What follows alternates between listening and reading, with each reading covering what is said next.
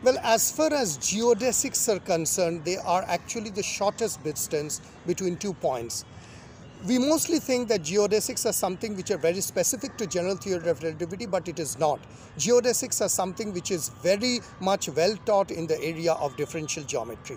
Now, surprisingly enough, you will see that geodesics and Newton's second law of motion are somehow related to each other. That means the motion of the particle, the shortest distance which we do in differential geometry, can be deduced through Newton's second law, I mean to say acceleration, etc., which I will keep as a suspense. Now, I'm putting up a link onto this video which will take you to a wonderful video which is called From Newton's Law of Motion to Geodesics of Particles. You can watch it. The concept of geodesics derived from Newton's laws of motion or classical mechanics will be very clear, because ultimately general theory of relativity is nothing but it is a classical theory.